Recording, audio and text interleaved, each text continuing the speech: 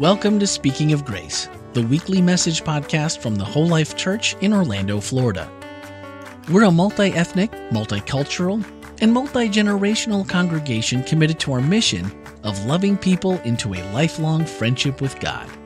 We are committed to our vision of being a church without walls, fully engaged in serving the people of our community. Thank you for joining us as we continue Speaking of Grace. You know, we're doing a series called Love Is. And we have been working our way through Paul's discussion of love found in 1 Corinthians 13, verses 4 through 7. We are, I think, on the sixth attribute that we're covering, and we've kind of combined a couple, so we're on 6 this week. And so far, we've discovered that love is patient and kind. We've discovered that love is not jealous or boastful or arrogant or rude. And last week, we talked about love being selfless and flexible. So this week, we are going to be talking about something else. So you can see up on the screen what we have talked about already. Let's pray about it. Heavenly Father, we look at that list of things that's on the screen, and I'm sure I'm not the only one who looks at that and feels a little bit inadequate. I look at it and think, wow, it's pretty lofty. That's pretty aspirational. We thank you, Lord, that you are that way to us, and that you have grace for us as we allow you to transform us to be more and more like you. And I pray these things in your name. Amen. So today we're going to talk about this. Love is not irritable. And if I'm going to be honest with you, this irritated me. I looked at what Paul said and I thought, I don't like that. I mean, I get that love needs to be patient and kind. I get that we shouldn't be rude, that we need to be selfless. I get those things. I was like, okay, I get that. But Paul, irritable? I mean, is that really something you can help anyway, right? I mean, anybody else looking at you think, man, if love is not irritable, and some of you, bless your hearts. I'm sure some of you here are like, you're like, I don't understand, Ken. I'm never irritable. And you know what? I want to spend some time with you.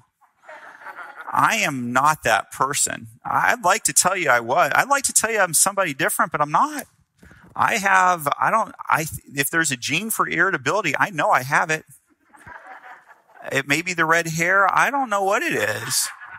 But irritability, and so I look at this one, I thought, oh, I've got to preach on that. And while many of you don't know me super well now, there are people who I know will be watching this online who are going to be listening carefully to what I have to say about this and maybe judging me a little bit. So I just want to put out there at the beginning, this is some aspirational stuff, okay? This is stuff that, it bothers me sometimes that we want to say that people who are pastors or who maybe even mental health professionals, that they don't have the issues that they deal with in their own life, right? Nobody's perfect, just Jesus. All of us are working on something, and if you're not working on something, that might be a big problem too. That might be something to think about. So today, let's just take a moment to be honest. What makes you irritated? I'd love for you to go to menti.com. You just type that into your smart device, menti.com. If you have the app, you can go to that. And you're going to put in the code 21225295. Now, for those of you at home, this is really your opportunity to join here. You can really let us feel your presence by going to menti.com. And what I want you to do is just type in what makes you irritated. What makes you irritated? So, this is going to become a word cloud. And so, you might want to keep it a little bit more short, but, type in whatever you want. Please avoid names. Is that fair? Can we just say, just because love wouldn't name somebody, right? So if you're thinking about typing my name in, don't hurt my feelings, okay? But don't type in names, but just what irritates you. And we will even ask you to avoid naming politicians, although all of us could name a couple, right? So we're not going to go ahead and put those in. But what we are going to do is things that irritate you. And maybe we can take a look and see how our word cloud is coming. I don't know. Let's see here. There we go. So, yes, I am seeing some things. I see. Well, see, look at that. Somebody was like, I know I'm not supposed to write a name, but I wrote sister there. So that's generic enough. I allow it. All right. So you can see that we're getting some things. You keep going as I'm talking. You're more than welcome to keep doing this. And we're going to actually come back to this screen a little bit later and follow up with the things that we're seeing on that screen. But what I'd like to do now is take a look at one of the basic principles that I hope that you're kind of catching on to. When we say that love is, we're talking about relationship. Love equals relationship. Are you following what I mean by that? All of the things that we've talked about, love is patient and kind, all these things either build relationships up or they destroy relationships. And so when you look at what Paul's writing in 1 Corinthians 13, verses 4 through 7, what we can know is that patience and kindness build relationships up. Selflessness and flexibility creates and grows positive relationships. On the other hand, we can know that jealousy, boastfulness, arrogance, rudeness, those are all things that eat into and destroy positive relationships. And so when we start talking about irritability, this is why Paul included it on the list, because it's such an important thing for us to think about. Irritability is a signal that a relationship could be in trouble. I'll just put it this way. The problem of irritability is not so much the feeling of irritability. After all, we can't always control how we feel, right? If there's like somebody put food stuck in teeth, I would actually tell you some things that irritate me, but I was doing it during practice and everybody here was threatening to do what I was saying while I'm preaching, and I can't take that risk because I'll just tell you and then you guys can all do it. But chewing ice, yeah, I get a headache. Literally, if somebody's chewing, I get a headache and I cannot concentrate. It's not. And so like somebody was joking about, well, everybody on the front row will chew ice one Sabbath. I said, I'd probably have to quit preaching. I don't think I could handle it.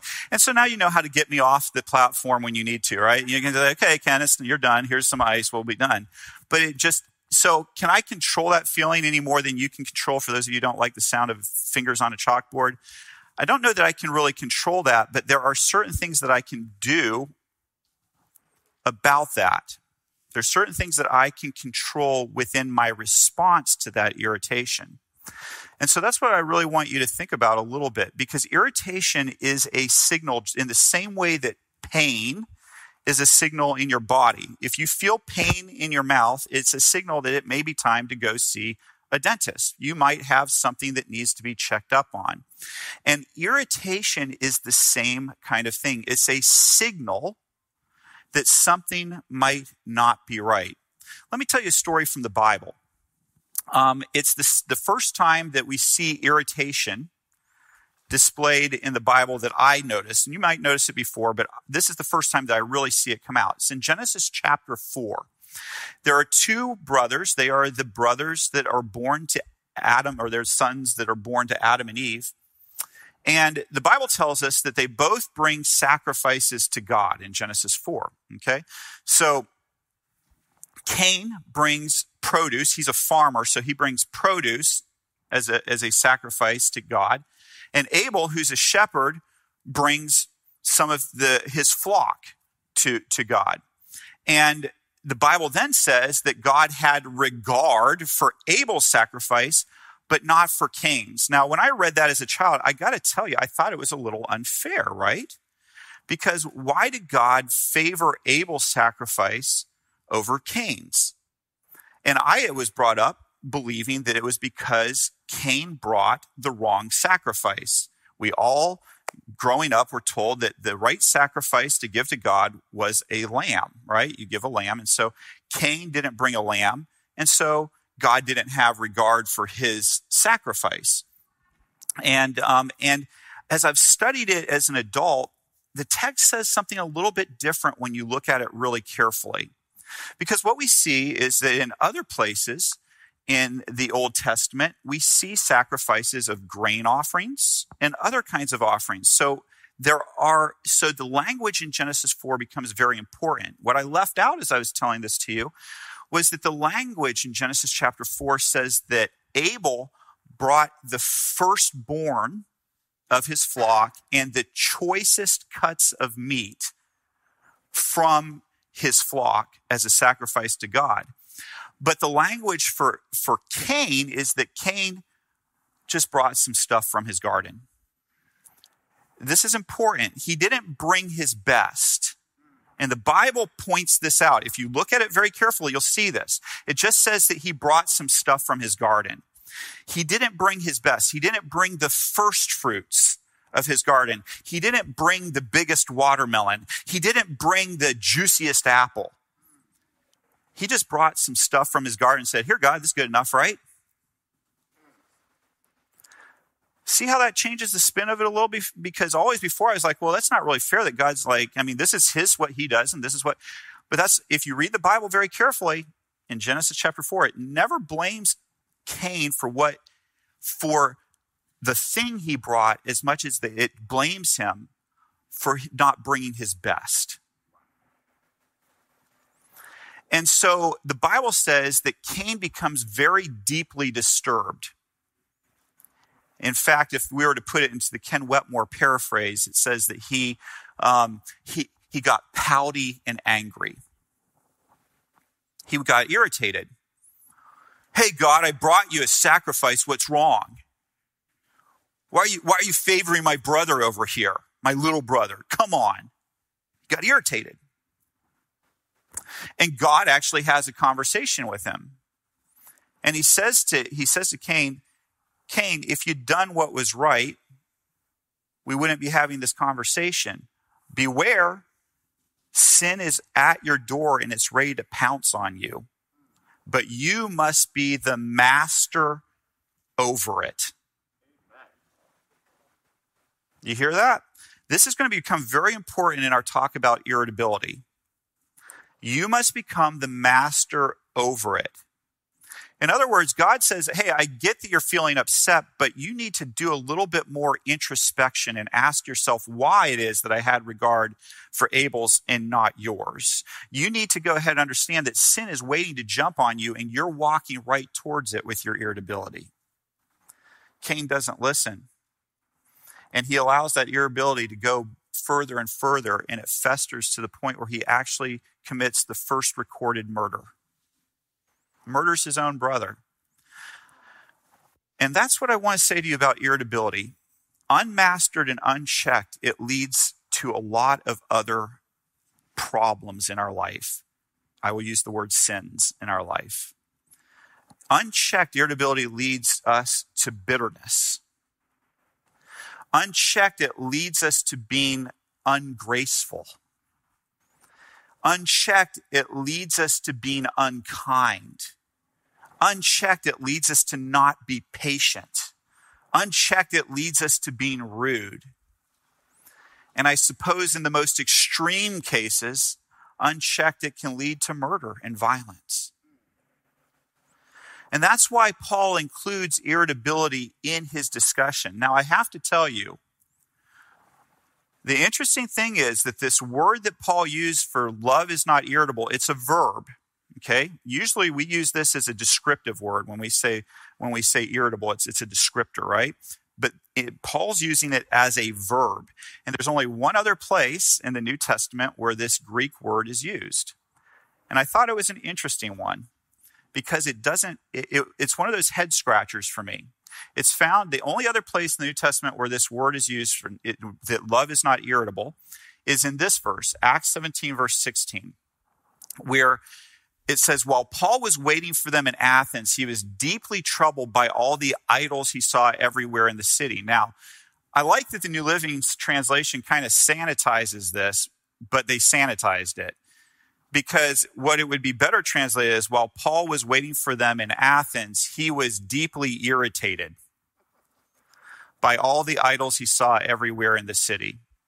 So that deeply troubled. So I thought to myself, well, wait a minute. Now, Paul said that love is not irritable, and yet the only other place in the Bible where that word is used is here, and I don't really see that as a negative, right? It's not really a negative, is it? Paul was deeply irritated by the idols he saw. So here's something that I would go ahead and point. Remember that I said that love always comes back to relationship. So the question is, when Paul was deeply irritated here, what did he do about his deep irritation? Did he leave the city and stomp off and be like, I'm abandoning you to your false gods.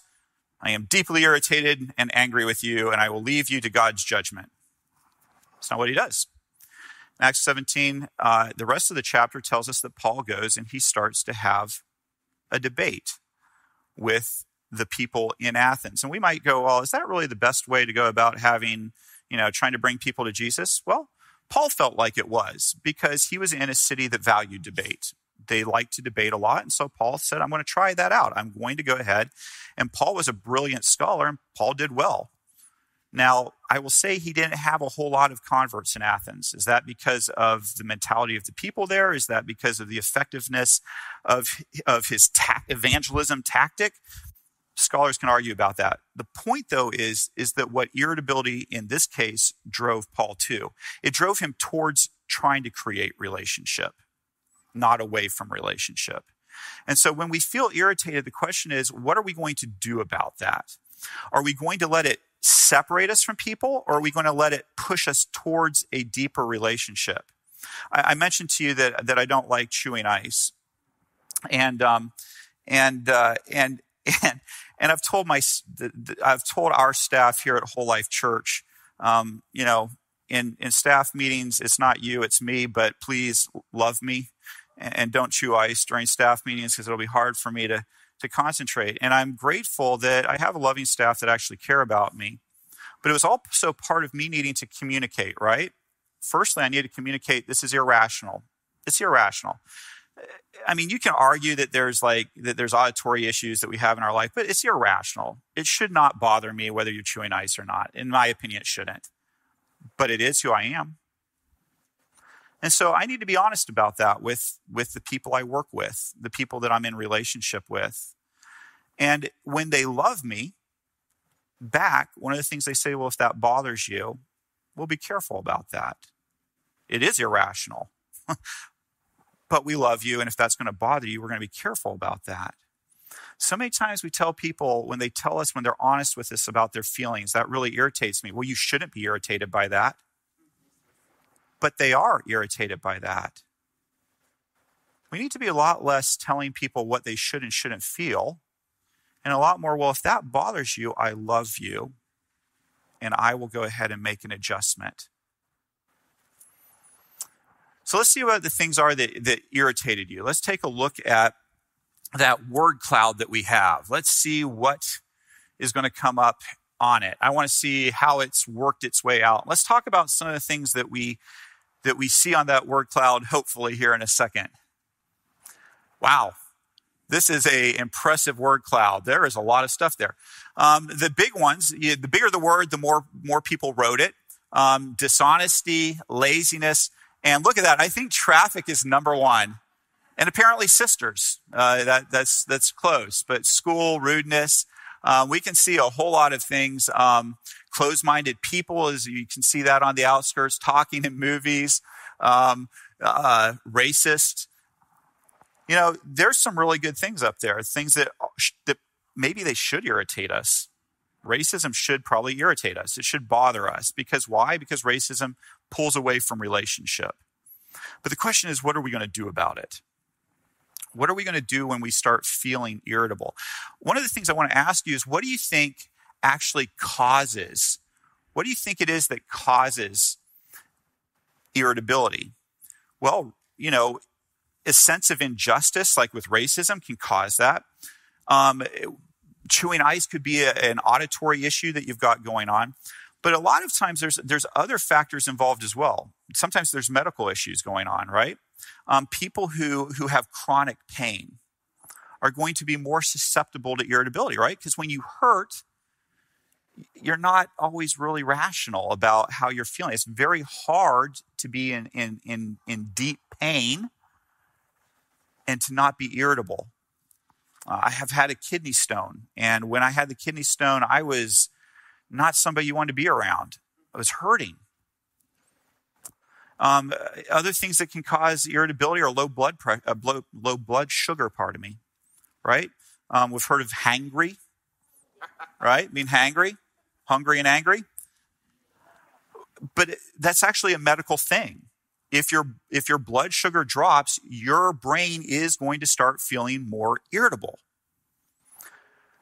I can tell you for myself, when I don't have enough sleep, I can tell that I am going to be more irritated. I can guarantee it. My wife can guarantee it. You went to bed late. This is not going to be a fun day. So there are things that we can control. I can control the amount of sleep I can get. I can probably try to figure out how to have food around to make sure that my blood sugar goes up. So there's some things that we can control. What do we do for the things that are outside of our control? I found a great article online. It was found at verywellmind.com, and it was written by Amy Morin.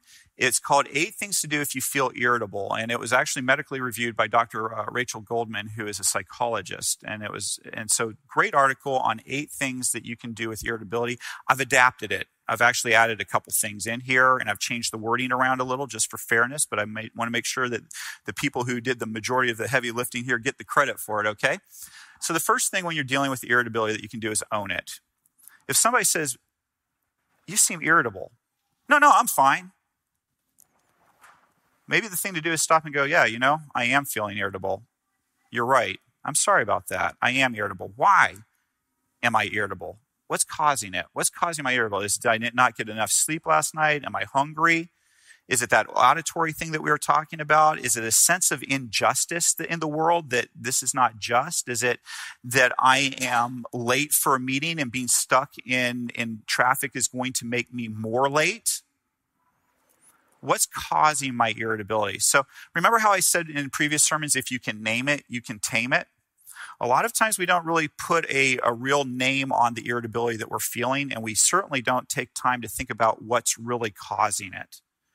But when we do that, once we start being able to name it and say what's causing it, we can actually start to tame it. Here's one that I want to talk about. Deep breaths. The military likes to use something that they call box breathing that I've found to be incredibly helpful in my life. And what you do is you breathe in for 5 seconds.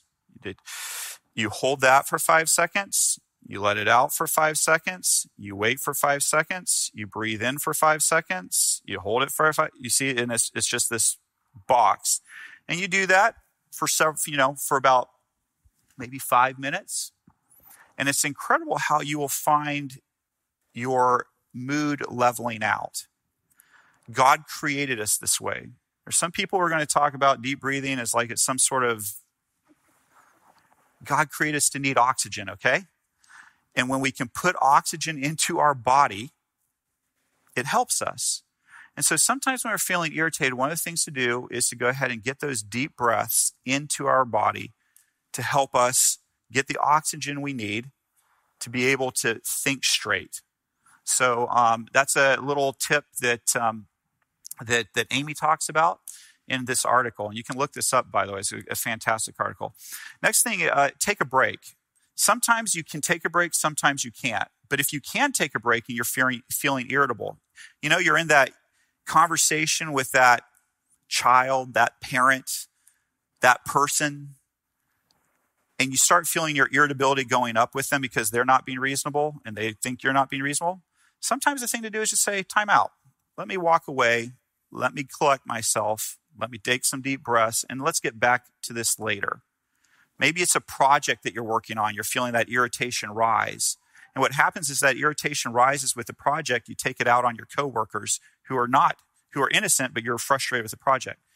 Take a short break, come back to it after you've had a chance to take some deep breaths. Exercise. This is a big one.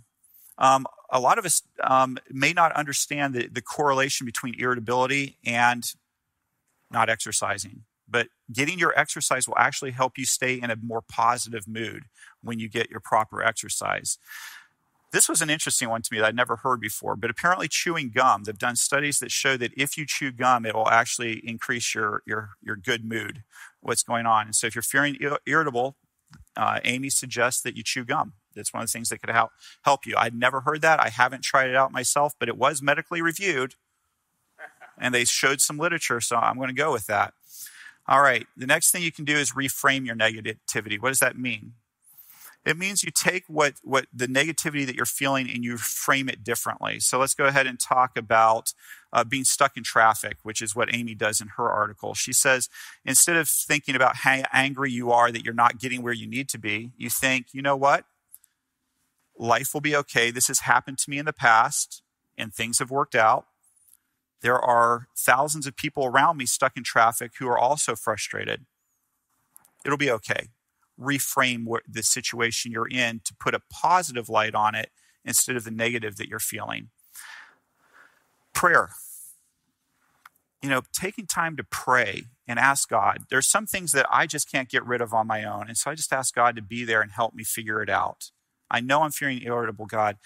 Be with me. Take this away. Take this irritability and the way I'm wanting to kind of break relationship.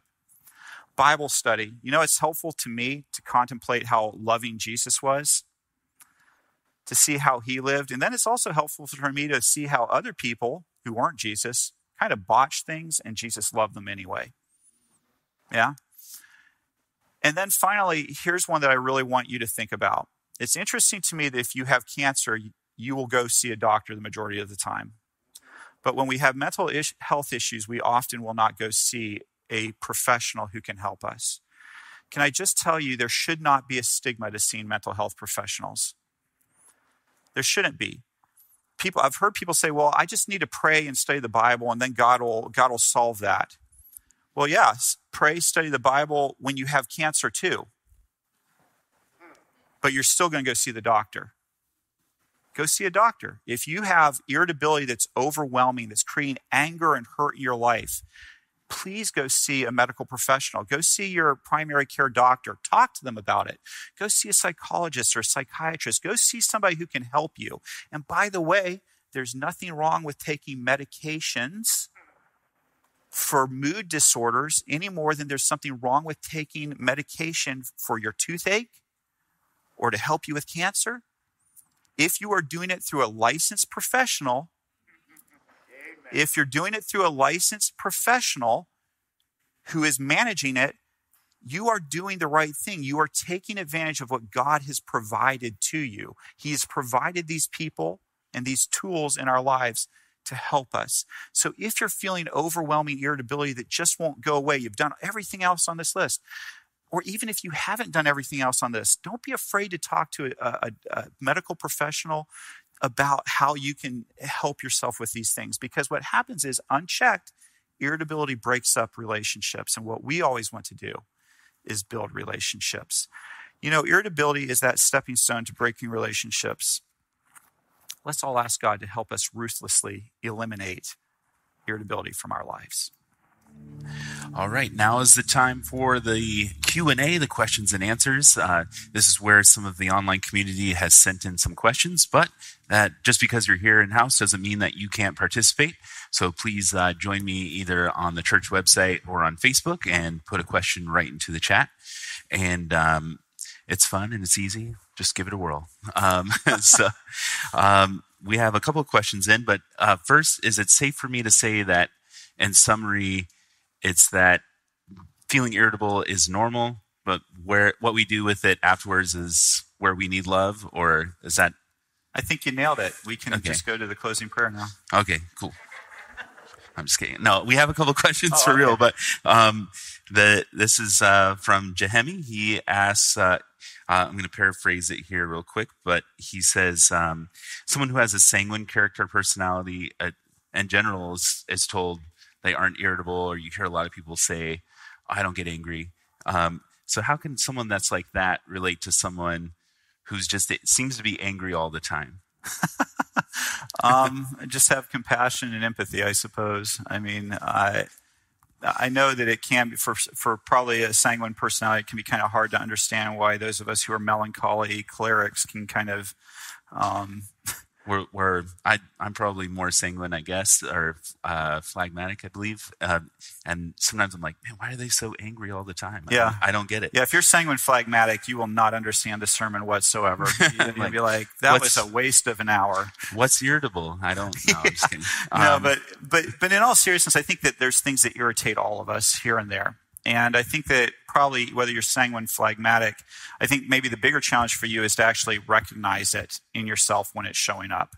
And so that my challenge would be to do your best to recognize it, because what I've seen happen with a lot of phlegmatic personalities is that it builds up in their life and they don't diagnose it. They keep pushing it to the side instead of actually bringing it out. When you know you're angry, it's a lot easier to deal with it than when you don't recognize it. And so when it comes to that question of how to deal with people like that, again, I think it's compassion and love and just doing your best to not allow that to push you into the same place.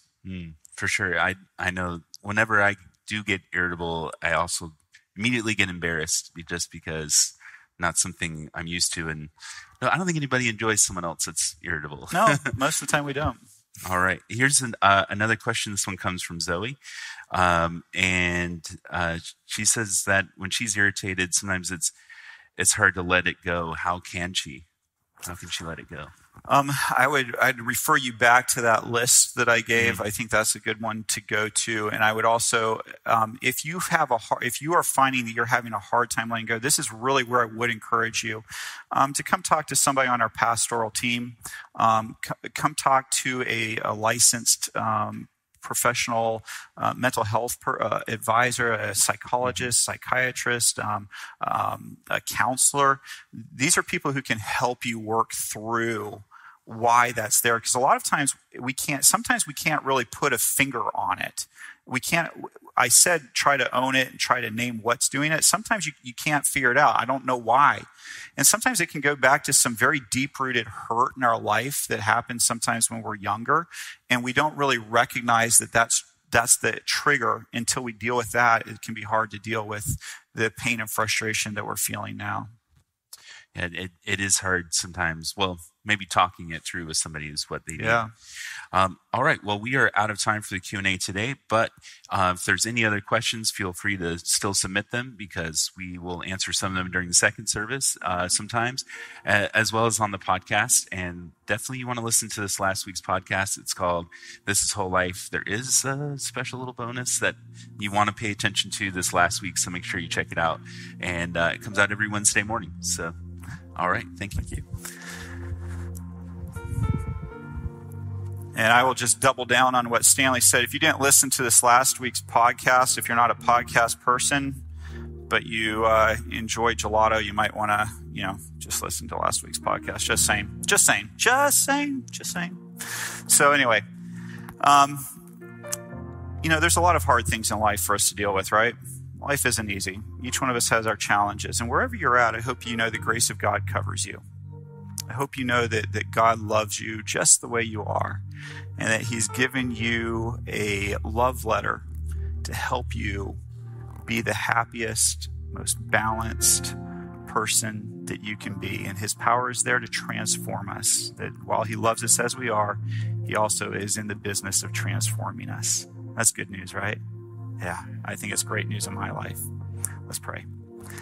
Heavenly Father, we love you. Thank you for loving us. We pray these things in your name. Amen. Well, I love you. Go love your world. Hi, this is Randy McGray, podcast producer and host here at Whole Life Church. Loving people into a lifelong friendship with God is our mission at the Whole Life Church, and our podcasts, Speaking of Grace and its companion, 15 with Andy, Randy, and Jeff, are designed to help facilitate conversations that help us grow together in that pursuit. Now that you've heard the message for this week, don't forget to check out the Whole Life takeaways for this message. Swipe up in today's show notes and join the conversation. Speaking of conversations, each Wednesday morning we take a closer look at the week's message. That's right, the one you just listened to. We discuss practical ways to apply spiritual lessons and ask honest questions about the issues we face as Christians, all focused through the lens of grace. Your voice is a welcomed addition to that conversation. We encourage your thoughts and your questions by sending a voicemail or text to 407-965-1607 or send an email to podcast@wholelife.church. You can find everything podcast related on our website, wholelife.church/podcast. And plan on spending every Tuesday evening and Wednesday morning with us as we bring you the Whole Life Church inspiration you love straight into your headphones. Thanks for listening, and have a great week.